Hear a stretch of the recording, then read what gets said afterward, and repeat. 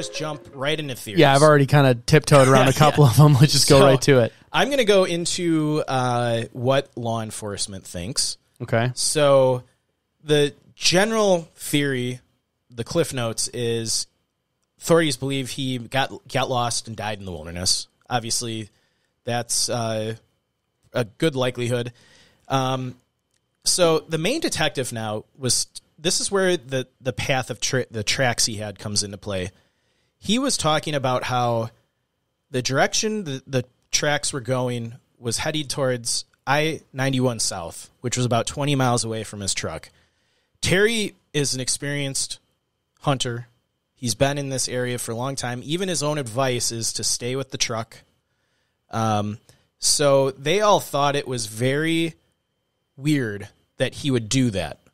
And that he would not stay with the truck, walk away. And they even found one of his cigarettes like 200 yards away from the truck. So they know he was out there walking. He was smoking a cigarette and walking away. Okay. So the law enforcement pretty much ruled out suicide based on friends and family statements.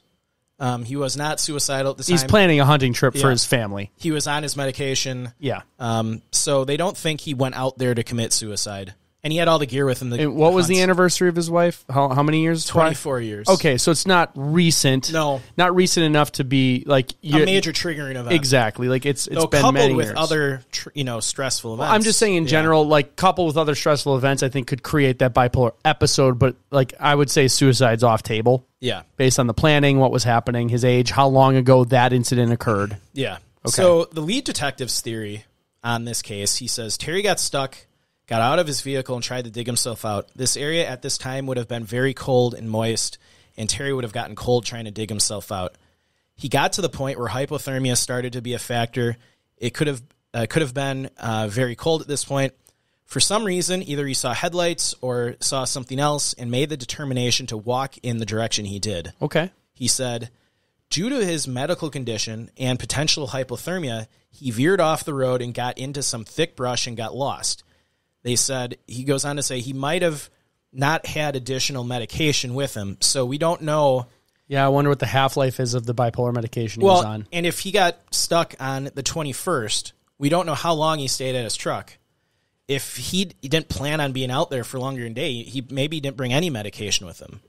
And I don't know how long you can go off that medication, but the detective seems to think that the combination of his bipolar disorder and hypothermia, which already will cause people to make, not make the best decisions, he decided to walk and went into the woods for some reason and got lost and succumbed to the wilderness in the woods somewhere. And the detective points out that he said there's a lot of scavengers in this part of the woods. There's coyotes, foxes, black bears that could potentially disrupt the remains of somebody. Okay.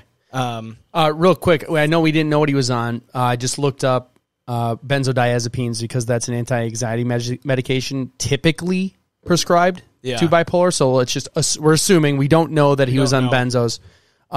They work as quick as 30 to 60 minutes, but it says they can wear off after a few hours. So if he did not bring enough for multiple days, plus the stress, plus the cold, he could have potentially slowly went into some sort of episode. Yeah, so that is the leading theory for law enforcement. His son had another theory that maybe he tried to walk back to Rock Springs and made it to the highway where someone picked him up. I don't think that happened. I don't think that happened. And my hunch says that didn't happen. Yeah, and like we said, they pretty much ruled out suicide based on just all of the factors in the case. So that was law enforcement family theories. What's your thoughts? I don't want to belabor that point, but I do feel like it was a medical episode that made him. Wow, that just keeps I keep closing that and it keeps wanting to pop back up. Hold on, let me quit that so it stops that noise. I think he would have stayed with his truck if he wasn't in some sort of altered mental status. Something made him go that direction and then randomly veer off somewhere else.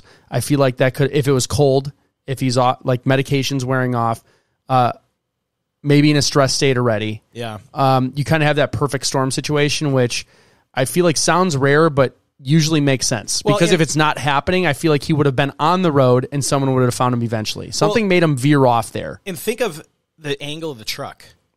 So he's a 74-year-old man. You know, I'm in my 30s and I ache. Things hurt. Yeah. Can you imagine spending several days? Like, if he has no camping gear, his only option is to stay in the cab of the truck at an angle like this. Yeah. I mean, that would be uncomfortable for anybody, let alone somebody in their 70s. Oh, you know, like what you're saying is maybe he did stay in the truck for a long time. As long as he could, and he couldn't. Like, he got to the point where he's like, I got to move. I can't stay in here any longer. And, I didn't think about that. And you couldn't stay outside because if it's cold and rainy, like, your only option's stay inside the truck. Yeah. You could keep it running and keep the heat going. But if it's so uncomfortable that he can't physically stay in there, he's probably just like, F it. I'm going to try and walk somewhere. I wish he would have kept digging. Right. After that much time, I feel like you could have made a rut big enough to get the tires out or something. Yeah. So I don't know. Maybe if you had more people, like if there's a couple guys with you. Yeah, I don't know what type of condition he was in his ability to dig either. And like you said, if he didn't bring any additional medication with him, yeah, he's starting to not think good clearly. For the first day and then went off his meds, and that started affecting his thought process. I tend to agree with the law enforcement theory that I think he tried to stay at the truck as long as he could, and at a certain point he's just like, I can't stay here any longer. Mm-hmm. And the combination of probably being cold and off his meds, he started walking, and then it's so frustrating. I wonder how close he was to, like, how long was the window from when he began walking to when the truck was discovered? Yeah, like, you almost don't want it to be close. Yeah, you want it to be like a long time, like. I don't want to think about it. That sucks. But yeah, it's very puzzling case. Nothing of his gear, his handgun has never been found. The clothing he was wearing hasn't been found. They continued to, search the area from time to time, family and friends, but it's another really strange case where footprints basically just vanish into the woods. What's your off the deep end? I've got one. Let's hear yours. I don't know. Aliens. Okay. And only because what made me think of it as like purely an off the deep end theory. Yeah. Is what made him go away from the truck. Did he see lights? Jackalope. Jackalope. A rabid jackalope. He followed a jackalope to the alien ship. No, I'm thinking like with like UFO lights going towards that thing. It's a car, and then pop. Yeah. Abducted. Yep. That's my off the deep end. I feel like because like that area is very like New Mexico-ish looking. Yeah. Like Roswell style, very low population. So that's my off the deep end. Off the deep end aliens. Yeah. Yep.